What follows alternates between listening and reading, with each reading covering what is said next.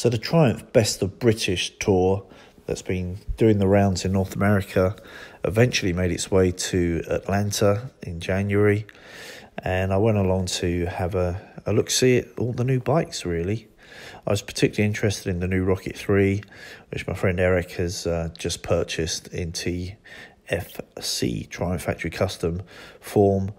And I really wanted to see the difference ergonomics-wise between the GT and the R particularly, and also the colours that they come in, with the GT coming in silver and the R coming in red and black. One of the limited edition bikes which was unveiled there was the Triumph Bobber.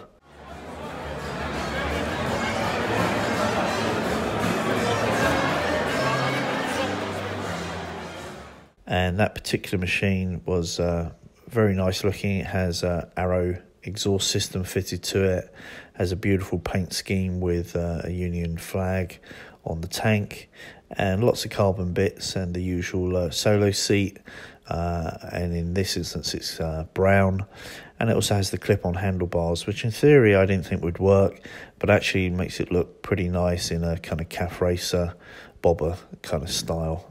I also got to check out the new Rocket 3 in GT, guys.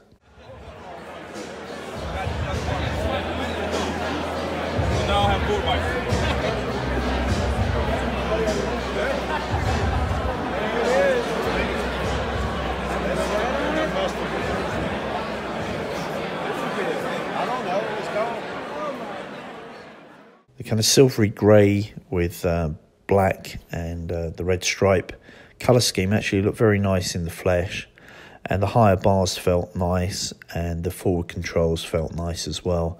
For laid back cruising 2 up, keeping to the speed limits and just generally kicking back and enjoying life, the GT is a very good option, I think.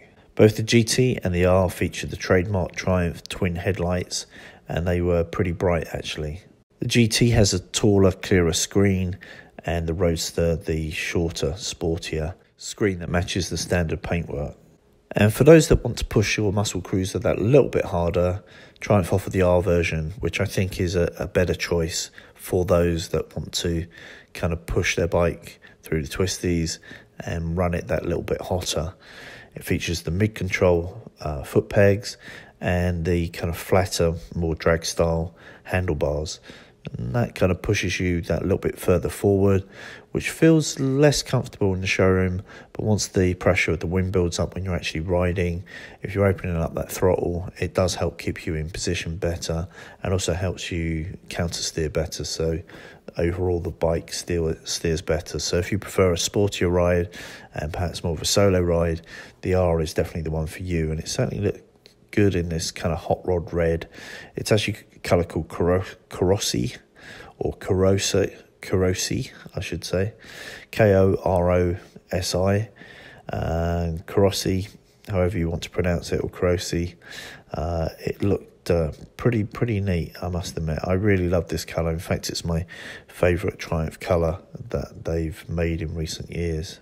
The stop light is super bright, as this picture is an affirmation of, and it looks really nice with that big fat 240 section rear tyre sticking out the back there.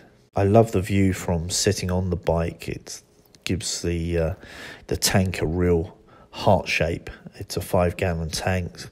It's a thirsty old bike, but you expect that with an engine twice as big as a 1250 GSA, for instance.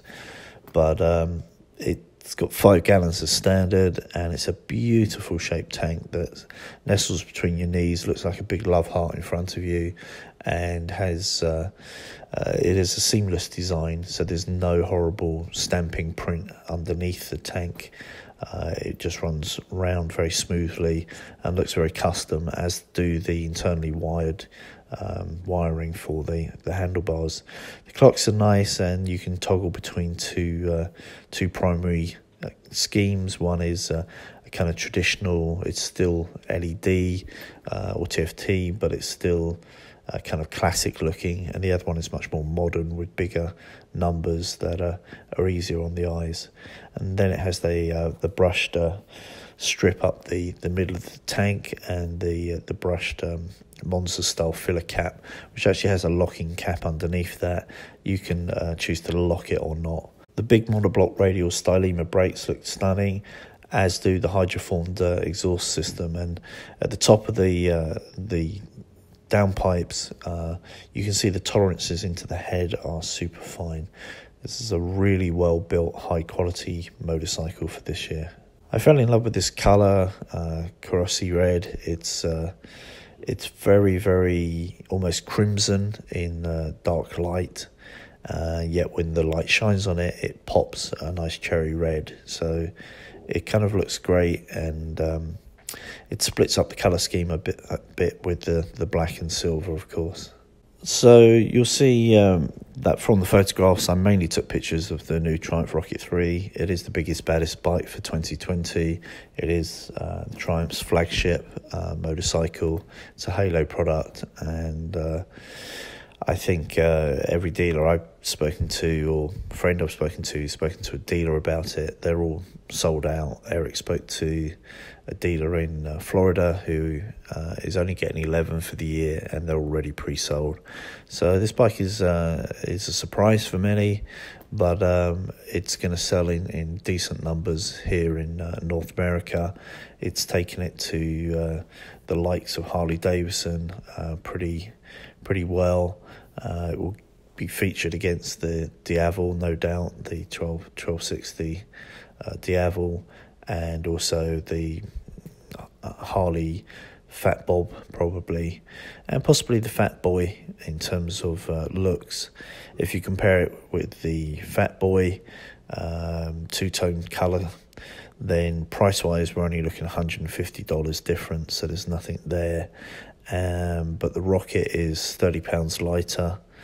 It produces 76 horsepower more, and it produces 44 torques more, or pound per feet of torque more, and that's a good shift in numbers in the right direction for those interested in foregoing the Harley brand and trying out the Triumph. So I mainly took pictures of the Rocket 3. Sorry about that. Apologies. That's just a bike I'm very interested in myself personally this year. I can also say that they also had the Daytona Moto 2 GP bike, which looks stunning. They had the new Thruxton RS, which is cool looking. They also had the Street Triple RS, which looks very similar to last year, but now produces a bit more power throughout the rev range, and that's a great bike for the twisties. They also had the two new Tiger 900s, and I have to say I was very impressed with those. This year they've got the TFT screens, and they've got cornering ABS, cornering traction control, heated seats, heated grips, everything the big bikes has basically, except no weight penalty. Prices are on the increase for those kind of bikes, whether you're looking at the 790 Adventure from KTM, or the new Africa 1100. The bikes in the kind of 8 to 1100 category are now getting as expensive as those in the 1300 category, but they do feature similar equipment, and they are much lighter and a lot more fun, and they're still a little bit cheaper, obviously, price point wise. I was very impressed with the new Tigers. I think for the dirt for 2020, if you want to ride off-road mainly, and you want a bike of that kind of size and capacity, you're not going to beat the 790 Adventure from KTM. But if you want an all-rounder for the road, I would say the Triumph, and occasional off-road use, I would say the Triumph Rally is your best bet. It's not going to crash as well as the KTM, but the suspension on it feels extremely good quality, very high quality. It's beautifully built, and I know from riding the 800, which was a peach, that Triumph know how to make bikes fuel correctly, brake and steer and stop correctly. So I think that'd be a very good choice for those interested in that market. And once again, apologies that I didn't get any photos. I was unnecessarily excited at the sight of the Rocket 3s. Anyway, that was my little preview of the best of British from Triumph. Well, I hope you enjoyed this video.